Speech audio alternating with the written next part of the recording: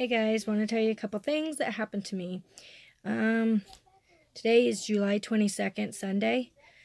I ended up having a dream that was very short, but to the point. So this video is not going to be very long. Had this dream yesterday morning. But before I had this dream, excuse me, well, I'll tell you the dream and then I'll tell you. Under the ground, there was this, doorway, this hidden doorway passage that was in the ground. And I was putting a bunch of kids in there, hiding them. And it was white. And I closed the door. And as I closed the door, you know when you close a box, sometimes you could still see light through at the corners. Well, there was lava that I seen was coming. And I knew that a volcano erupted, so I had to try and get these kids out as fast as I can before the lava went in there. And then I woke up exactly at 10:01. Okay, and 10:01 means I cast the line for sounding. I sound, okay? And I'm sounding the alarm right now that Jesus Christ is coming, and I'm sounding the alarm that I know war is rising. Earl ended up also telling me that he also had a dream, a nuclear dream, and about Jesus coming.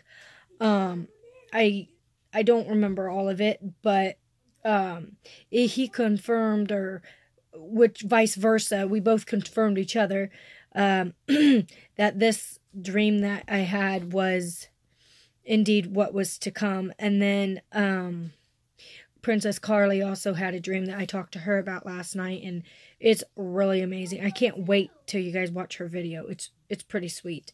But it also means a missile or a dart, a line and plummet with which mariners sound the depth of the sea. And it's like what we are doing right now. We're crying out from one end of the earth to the other, to the depths of the sea. Okay? And then I was led to Psalms 13:3. Consider and hear me, O Lord my God.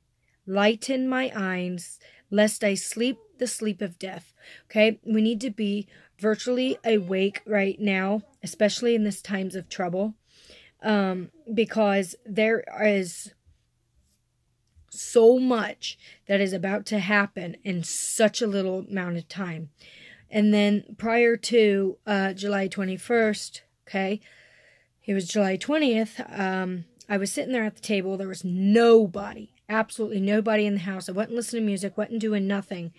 And I heard my name be called plain as day, Mary, and it was loud, okay? And it made me kind of jump, but I knew it was God, and he tells me to look at the clock and look at the meaning. It was 12:16 in the afternoon, okay? So I looked up the meaning in the Strongs of what it means, and it means to swell, okay? Well, a volcano swells up, right? Now, the other meaning is Demetrius, which is an Ephesian Christian, right?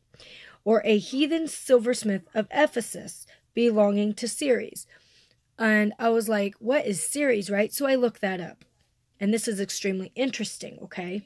It says, now, I looked up Ceres, and it means that it is the largest object in the asteroid belt that lies between the orbits of Mars and Jupiter, slightly closer to Mars' orbit. Its diameter is approximately 945 kilometers, making it the largest of the minor planets within the orbit of Neptune, the only dwarf planet in the inner solar system. What is my point? Okay, July the 27th, we have a blood moon over Israel, right? And with others having, like Mr. William, Brother William, he got that word from the Lord that it would, the blood moon is on the same timing for Israel. What better time for the rapture to happen than them, because then they would already be in mourning anyway. It would really be like a sign to the Jews, which I do believe that this blood moon being over Israel means judgment. I really do believe that the time of Jacob's trouble is about to begin momentarily after. I don't know if it's a day, a week, a month. I don't know. But I know it's extremely, extremely soon. My other point is this, okay? On the 27th, Okay, we know that when we have blood moons, and right now we also have Mars that's out visible with the naked eye, which I thought was interesting with the word Ceres, as it's that, the planet or whatever. And we all know there's really no such thing as planets. What they are is they're stars, because it doesn't even talk about it in the Bible. Okay, but on the 27th, because of the way that the moon and everything is, there's a gravitational pull which could therefore offset making tons of earthquakes and volcanoes going off. Okay, has something to do with the shift. Okay, if anybody knows about that stuff, you could look it up or whatever. I don't have time to explain it.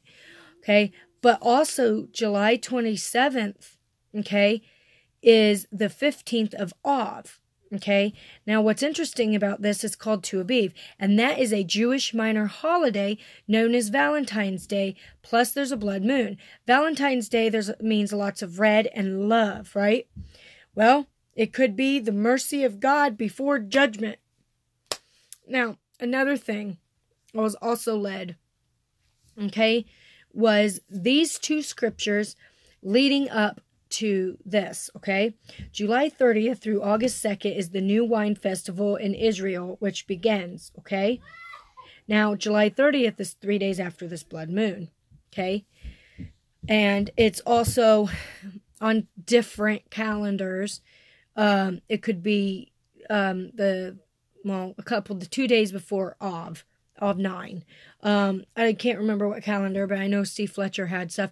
No, I don't always agree with everybody's things, but that doesn't mean that you have to put a brother down, okay? And he has done a lot of studies, and his heart is, for God. So if God is for us, who can be against us, right? And he is trying to preach the word of the Lord. Nobody, not even me, has all the answers. So if we did, we certainly wouldn't need a God, and we certainly wouldn't need to be studying. Okay, so Isaiah 28:1 says this: Woe to the crown, surrounding of pride, to the drunkards of Ephraim, double ash heap. Okay, is what that means. I shall be doubly fruitful. Because he's going to be fruitful, and he's going to multiply his judgment across the land, and he's going to bless Israel, because Israel is God's chosen nation, okay? Whose glorious beauty is a fading flower, which are at the head of the fat valleys of them that are overcome with wine. And we know wine means grape, and grapes means pressed, okay? Through the wine pressing, which leads to the meaning of the new wine. Now, Joel 1:5 says, Awake, you drunkards, and weep and wail, all you drunkards of wine, because of the new wine, for it has been cut off from your mouth. What better way to be cut off than at this new wine festival? Okay, first you have lamenting and mourning, then you have this massive celebration, okay, and you have the new wine, and God's going to take that away just when you think everything's fine. Bam, he's going to take it away. Okay, yes, I believe the Bible's double fulfillment. I'm not trying to mix law with grace. I'm trying to present to you what I was led. Okay, and some older scriptures do go with the newer scriptures, so you can't just throw them out. Okay, so be watching, be waiting. Jesus is still coming, and we are still waiting on him. We don't have much time, if you guys don't see me, please say a prayer for safe travels. The night of the 26th through the 3rd, we are going to Florida. We're actually driving. We was going to go to New York, and some events happened, so we are unable to go there. We're going to Panama City, so we're going to have a lot of fun, I hope. And that is the day of the blood, the day, night, whatever, the blood moon, that we are officially going to be on the road leaving, and then coming back a day before, quote unquote, on certain calendars, Av 9. And also the reveal gender party for my friend, for her baby. So please pray over this as always, and have a blessed evening.